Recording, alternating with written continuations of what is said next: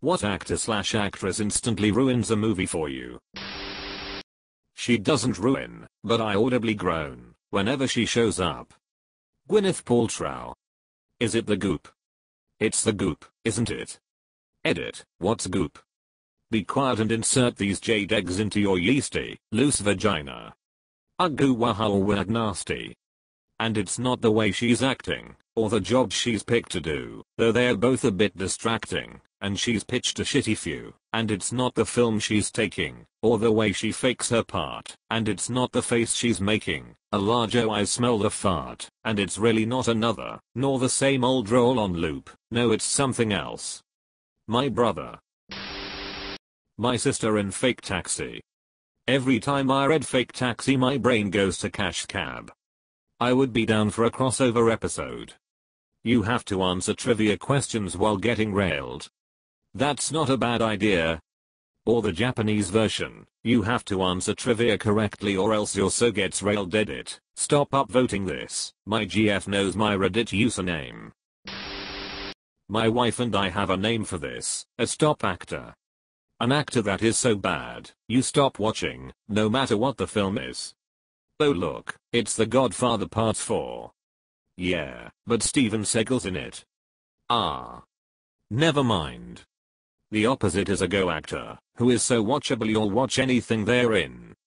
Danny DeVito, Joan Cusack, Jess Plemons, Lenny James, etc. The description of the film could be two men sit down and do nothing for 2 hours, and I'd still watch it, if it was Danny and Jess. I'm gonna get real weird with it. Beyonce Hollywood is determined to make her a leading lady but her acting is just awful. Casting her as Nala was a mistake. Maybe as Simba's mom, but not his love interest. I couldn't get past it. The entire cast of that movie was nothing more than a game of how many big names can we get instead of focusing on quality. IDK John Oliver as a neurotic bad made sense. Except the part where they cut his song because he can't sing. I thought he was perfect voice-wise, but if you have a part that involves singing don't cut the song because the actor can't sing. Hire an actor who can sing in the first place. Didn't the original Lion King hire different voices for singing and acting? Which they should keep doing. Stop making non-singer actors sing. Cardi B on the new upcoming Fast and Furious movie, yikes. Bruh, they're even bringing back Paul Walker somehow. It's so disgraceful. Looks like Paul Walker has dated underage 16-year-old girls twice. He was in his 30s at the time. Yikes. They just need to stop making them. Not until F&F13, which is a shot-for-shot remake of Armageddon, but instead of oil drillers it's a street racing gang. They're going to race around on the surface of the asteroid, causing it to disintegrate. No, they need to deliver bombs to strategic points on the asteroid to destroy it completely. It's dynamic though, so they need to be able to make rapid changes to the locations of the bombs, while still avoiding the natural obstacles of the asteroid. The Rock will be in a meeting, where the asteroid is discovered. He will nominate Dom's crew to do the job. NASA explains they are needed to quickly distribute the bombs once they land, and compute the optimal placement and only skilled drivers can navigate the asteroid. At the end Dom has to stay behind in his car, to set off the first bomb. As he does successfully his car is thrown into Earth's atmosphere, where he survives re-entry, by using his hood as an ablative shield. He then matches the angle of a steep mountain road, where he travels down the mountain running out of brakes and popping tires. Eventually he ends up in front of a South American bar on the side of the road, where Letty is waiting for him with a Corona. John Travolta post 2000. As soon as I see him, I know him and for a mediocre performance at best. I actually thought he was pretty good in the O.J. Simpson trial show American Crime Story. That show surprised me on the quality. I thought he was very good in that. I was actually a little disturbed with how shitty he looked though. I thought he had some bad plastic surgery. Until I saw a real photo of Robert Shapiro, and realized that they just nailed it with the Macup. Amy Schumer, but thank God she's not in much. Straight to DVD now.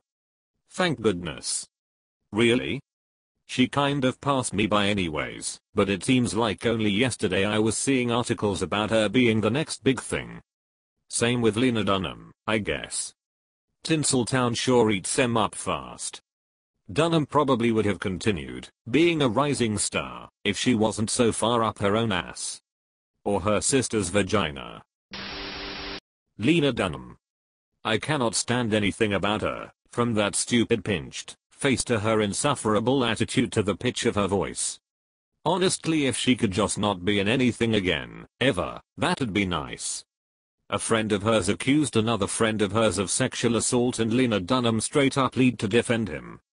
She then admitted it and apologized, but fuck off. Don't build your entire brand around being a feminist and then pull this shit.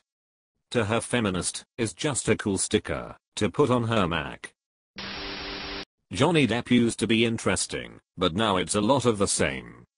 I still have no idea why he was cast in Black Mass. He looked nothing like Witty, and he didn't embody Witty's real spirit. I think Jack Sparrow truly broke him. He came out of that role forever changed. Like, he had an epiphany along the lines of "I'm Jack Sparrow. This character is me." He feels forever unhinged since, to me. Both on screen and off. Edit, point given, guys. It's not Jack Sparrow that started it. I still think it was a point of no return with a drunk carefree pirate who gave little fucks. They should have kept that at 2 movies only, honestly. It's so overdone, and in a way ruined Depp to. I think 3. Black Pearl, Dead Man's Chest, and World's End were phenomenal. Stranger Tides and Dead Men Tell No Tales were horrendous. The first 3 were directed by Gore Verbinski. That's why they felt like Pirates movies. The others were different directors, and felt like they were pretending to be Pirates movies. Bella Thorne. She's pretty good as Scream when she dies in the first 5 minutes. Edit. I can't believe my highest upvoted anything is about Bella Thorne. Edit 2. My first award on a post about Bella fucking Thorne. Thank you so fucking much. Bella Thorne is Drew Barrymore? No. She's in the terrible Scream TV series, where it's 5% horror, 95% teenagers in their 30s talking about their relationship issues. I just scrolled through this and noticed I hadn't seen Cara Delevingne yet. I'm not sure if she even counts as an actress given how she's awful in everything I've seen her in. She's an example of someone having enough connections in Hollywood to bypass any need for talent. She was okay in that Amazon series. But Valerian was awful. Suicide Squad W as awful. Cara Delevingne's godfather is the chairman of Condé Nast, a mass media corporation, and the man who had final say on what talent was used or promoted for Vogue and other fashion magazines. Literally from day one, she was silver-spooned into being a model and actress. The Rock. He may be a good actor, but whenever I see him in a movie it just feels like he plays himself. Maybe it's the writer's fault though for not writing good characters for him. I like The Rock as a motivational person. I think he's a genuinely good dude. I think his range is shoehorned based on directors like Arnold Schwarzenegger. They are mostly cheesy action movies, but I still find myself enjoying them. I think some of my favorite Arnold movies today include the ones where he's not some military commando, or he's a military commando doing not military commando things. I still like the movies in which he's a military commando doing military command things, and or a robot.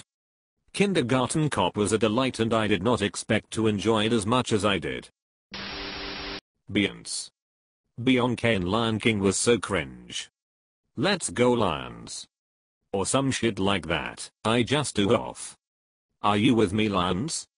I work at a movie theater and a coworker had told me about this before I saw it, and I didn't think it could be as bad as she said it was, but I wasn't expecting it to be that bad.